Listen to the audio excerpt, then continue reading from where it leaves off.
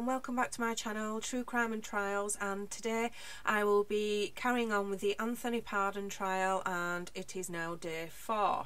So the first witness of the day is Mary Kite, and she works for the crime lab and she's the latent print examiner. So they obviously start showing a few pictures of what she was getting fingerprints for, and one of the pictures is prints from a car that Mary examined, and she was unable to get any prints, and if she did, they just weren't good enough.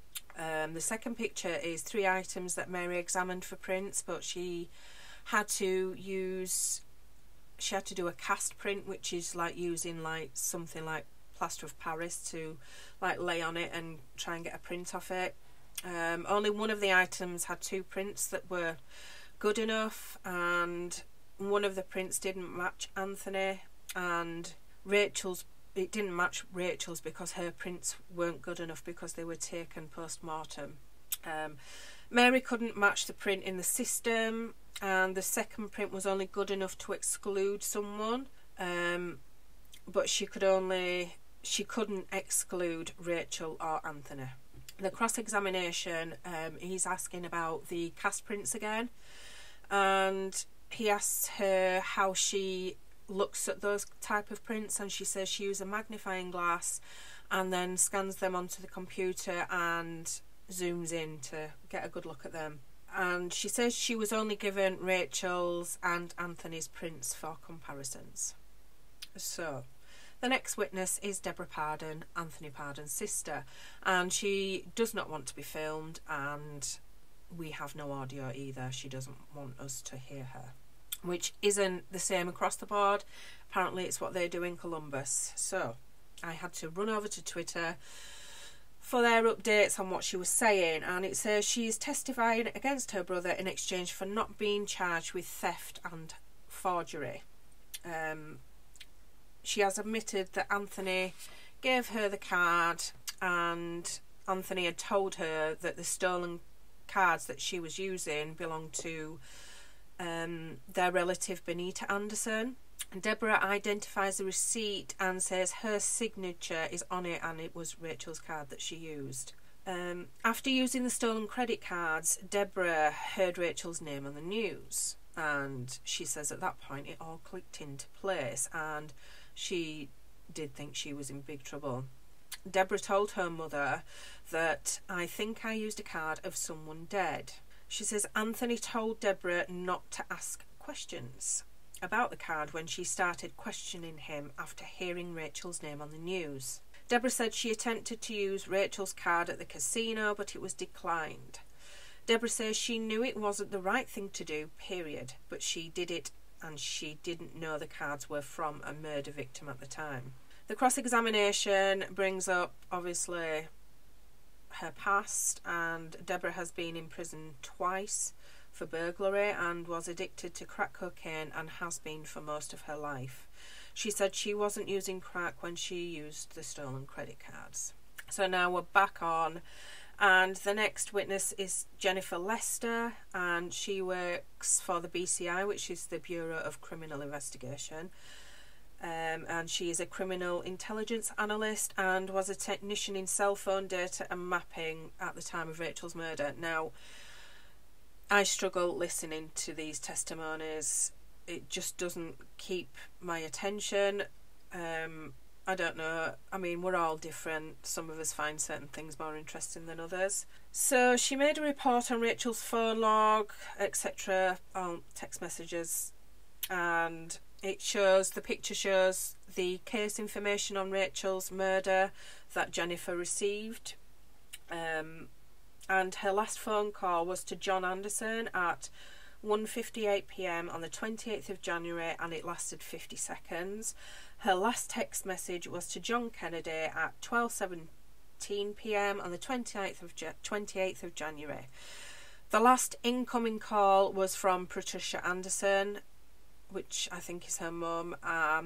That was at 6:30 p.m. for 9 minutes on the 28th of January. Sorry, I just need a drink.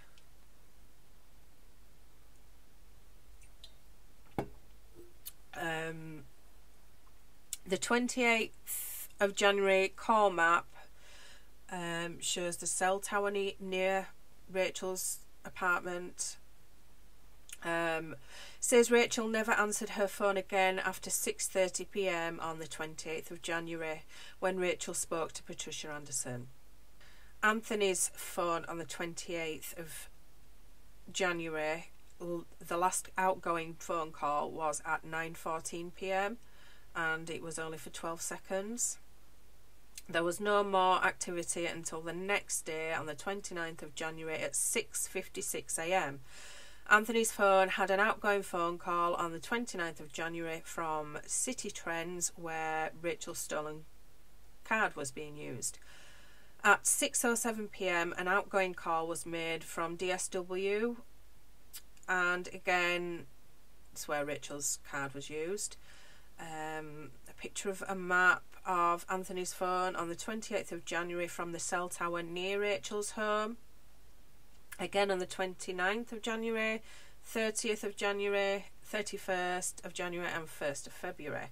His phone was pinging near Rachel's residence in the early hours on the 31st of the 1st and 1st of February. Next was Deborah Pardon's phone, and it shows the Google searches Deborah made about Rachel. And she said on the 2nd of February she searched any new evidence on Rachel Anderson, and then she searched on for a profile of Rachel and searched on how was Rachel killed. Then on the 5th of February she searched for any update information on Rachel. The cross-examination was pointing out the fact that Benita Anderson lived near Rachel's apartment, which, yeah, she does. So Anthony would ping off that tower if he was visiting her, which was, you know, they were bound to say anyway. So we're on to the next witness, which is Detective James Howe, and he's another person from Digital Forensics, and he did a report on Rachel's phone. He had to send Rachel's phone to another company called Cellbrite to extract her PIN number to allow him access. He doesn't actually have the capabilities where he works, so he had to send hers off. It shows a call report and just going through Rachel's calls and text messages, confirming the text Jonathan sent her. She sent Jonathan asking to come and collect her spare key, and Anthony's phone number was not in Rachel's phone and her number was not in Anthony's phone. He also examined Anthony's phone, and it shows again the summary of the case that he received before he examined the phones. So the cross-examination is, it's saying that the Cellbrite company is not just used by law enforcement.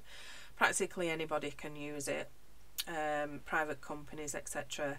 And then the defence attorney says, you know, basically that only certain messages have been cherry-picked for this case, and, you know, there were, you know, numerous messages, but James said he only used ones that he thought were important to the case. So that's end of day 4. So yeah, I really don't know. I don't know. So I'll be back with another video for day 5. So until then, bye for now.